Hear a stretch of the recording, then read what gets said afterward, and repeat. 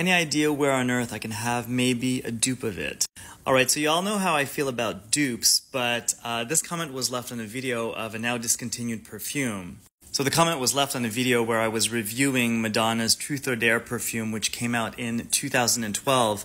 And just as a recap, you can check out the video, but as a recap, Truth or Dare kind of recreates one of Madonna's memories. And I think the storyline of this celebrity perfume is quite interesting because she was trying to, as we all know, Madonna's childhood is quite tragic. She often refers to her mother that she lost very early, and she remembers the scent of her mother. And with this perfume, she was trying to recreate that fragrance, or by memory, the memory of that fragrance. And this is the fragrance that she was referring to. Now, I haven't compared both of them to see if it's an actual dupe, but originally, as per the brief and when she was doing the tour to promote the fragrance, this is actually what she was kind of trying to recreate from like her memory.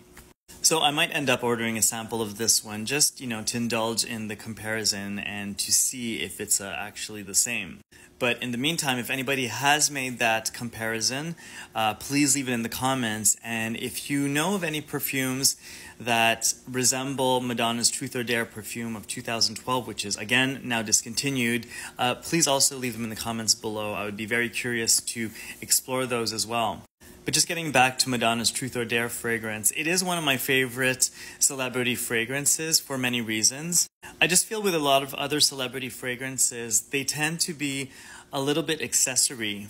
And what I feel with a lot of celebrity fragrances is they tend to try to appeal to the lowest common denominator. And I don't mean that in a condescending way, but I mean that in a more general way where it's basically fragrances that are made to appeal to the mass public.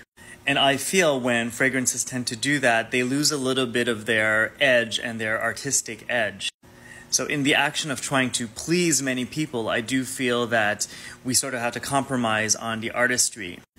And I feel like this perfume does the opposite. I think at the time that it came out, white florals weren't so much of a thing. People were starting to feel that they were a little bit much. So we were going kind of elsewhere in terms of fashion. But Madonna presented this, heavy white florals.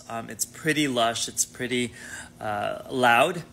And slightly old-fashioned, I feel. So I find that really interesting.